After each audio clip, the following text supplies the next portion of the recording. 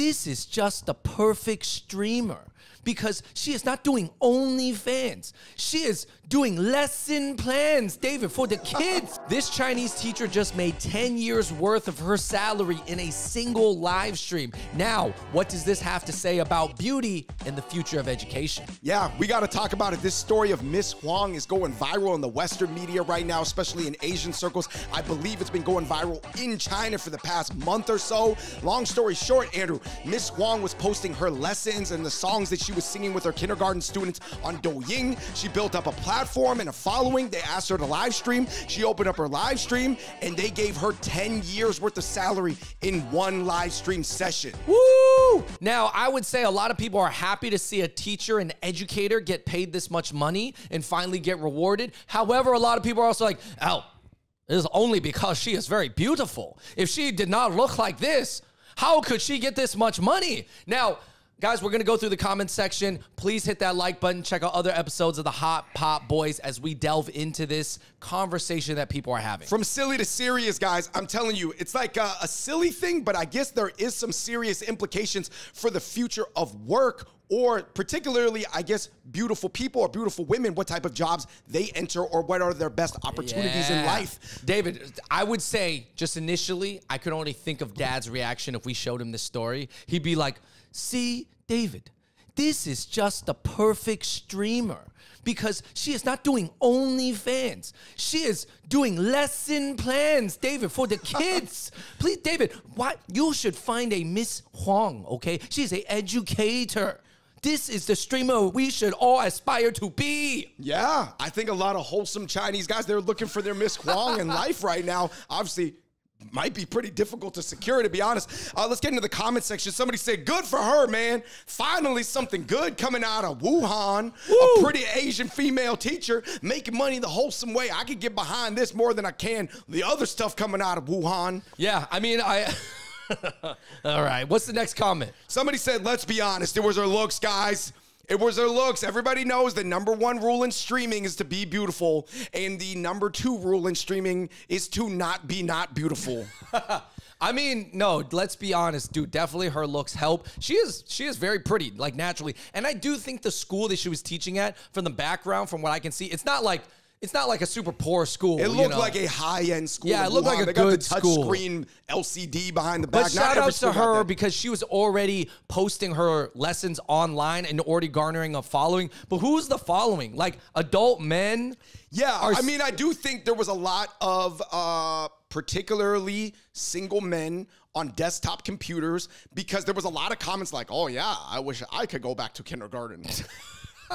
Andrew, do you think that she looked like sort of like how you would imagine Asian flight attendants to look? Yeah. Like the really, you know, the ones on the brochure. Nah, definitely. I mean, she's got the whole package. Listen, she seems like a good teacher and she's also good looking. But yeah, let's be honest, Andrew. Online entertainment, just like in mainstream media, entertainment looks, they matter a lot. Listen, when you're trying to garner an audience on the internet, how you look, unfortunately, does matter a lot. It doesn't mean you can't get views if you're not very good looking, but it just means that your audience is going to be looking to you for different things. Somebody said, finally, a teacher actually educating youth getting rich off social media and not all these ratchet people in OnlyFans showing God knows what. I don't even know if that'd be possible here for such a wholesome figure to get popular and then get money off that following. It's only because in China, and somebody said, yeah, that's because China loves STEM. And not only do they love STEM culturally, but it's because it's governmental control. There's good and bad things about having such a heavy-handed government because they will prevent the populace from being so ratchet.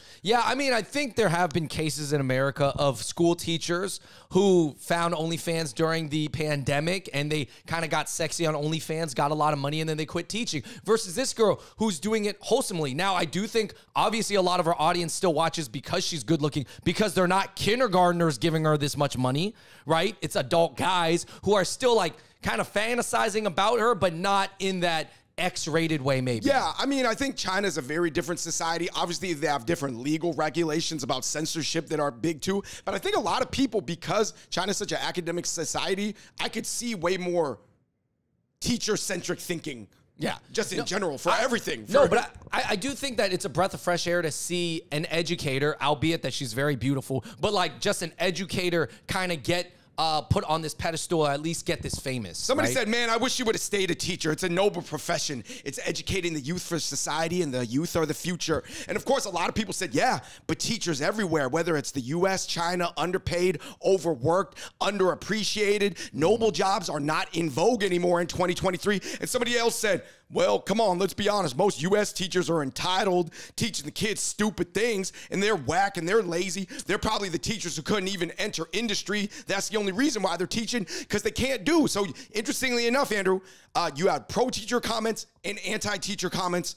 Of course, it's a political thing. Yeah, and I think it's an interesting discussion to have as technology moves forward and it allows people to have all these different options. Think about it. If you are a very beautiful, charismatic teacher or police officer even, or... You're talking about civil service. Civil service, fire, whatever, you're a firefighter, a man, woman, whatever it is, let's just say you know you can garner an audience on the internet. Does that mean you go and do it? Because it's probably easier than your regular job. Now, I know, David, we know Dr. Mike, who is actually a famous doctor on YouTube. He's still a doctor while running his YouTube channel, although he is considered the sexiest doctor in America. Yeah, and I actually think that this Next Shark article reported that Miss Huang quit her job just to do live streaming full time, but I believe she's doing both. And I don't know if she's doing both because she loves the kids so much, or realistically, if you get known for showing your lessons plans and songs, you should, as an influencer, continue doing the thing that got you big in the first place. Yeah, and I mean, there could be multiple reasons. Yeah, but it is true that they are not paid that much, and it's true that teachers are underpaid for the job that they do. Now, how can the world incentivize teachers, good teachers, to stay at their job? Yeah. You don't need hot teachers. You don't need hot teachers. You just need good teachers. Somebody said, yeah, and she didn't even have to take her clothes off, unlike all these young women in America starting OnlyFans. Classic comment. Somebody said she only was making $6,000 a year as a kindergarten teacher. What? Why is everybody bragging that China's so rich? $6,000 ain't nothing. And then somebody else said, actually, if you know the story of Miss Huang, and this is a Chinese commenter, she was not a full-time teacher. She was a special programs, like almost like a song teacher or like a special programs teacher.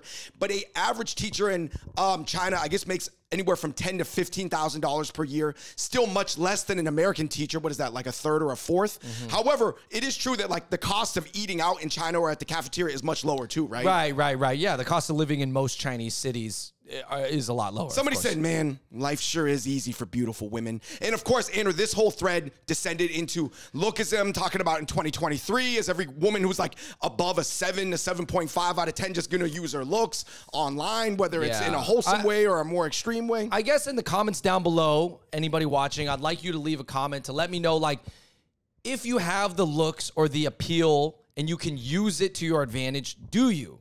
And I think most people are gonna say, hey, if those are tools that you're born with, so be it. You should use it for your advantage and use it for good, right? And at least Miss Huang is using it for good. Yeah, maybe she's not a regular school teacher. She's doing some special programming or after school. I don't know what it is, if she's actually even full-time. But regardless, you know, I guess it's good that at least hot educators are making money. Somebody said, yeah, man, the internet is inundated with pretty women who make a living from hopeless simps on their computers at home. I mean, I guess, is that the future, though? I mean, there's a lot of people, Andrew, the world is more digital. I guess there's more lonely people. I guess particularly, let's be honest, more lonely men than there probably are lonely women. Right. And the digital currency allows you to just donate. Yeah, quickly, I think apps.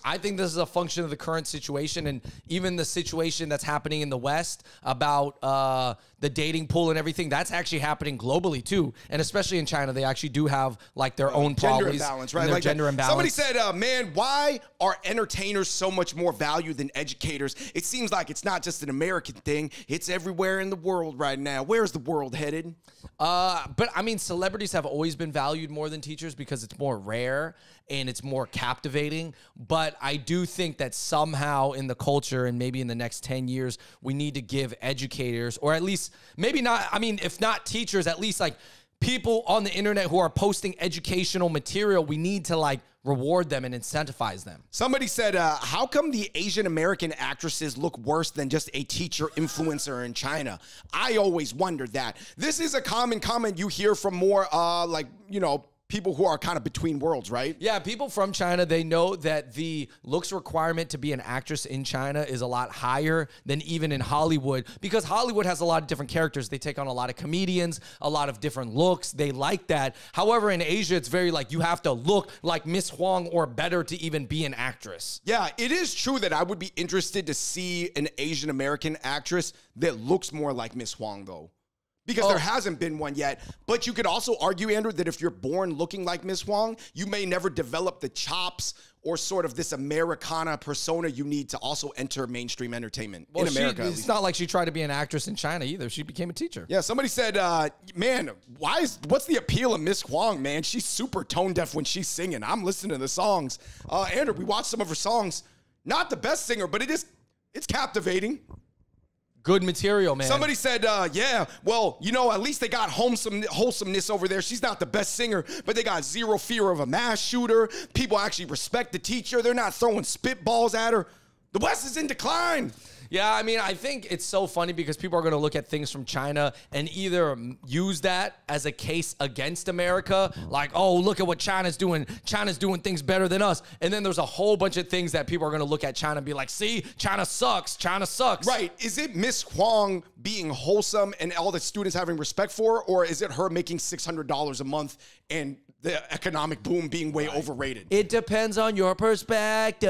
All right, you guys, let's get into our takeaways. Like I said, Andrew, what do you think about entertainers getting valued way more than educators? Is this trend just going to extrapolate, which theoretically will provide the opportunity cost for a beautiful educators, particularly a female, to hop into other professions? Yeah. Whether that is obviously using your looks for a job or just a more lucrative career. Well, I don't think you want to look at just entertainers versus educators as people. I think you have to look at the industry and how education is not as valued as much as entertainment or making money, because basically the whole culture is based around if you can make money doing something entertaining and just making people laugh or being appealing. You're talking about the hardcore ROI projections. Yeah, then just do it, right? That's the American culture, is to say, if do pranks, look good, go show sexy photos, just dance in front of the camera. Only toes. Whatever it is, you should do it to make money, because making money is the number one thing.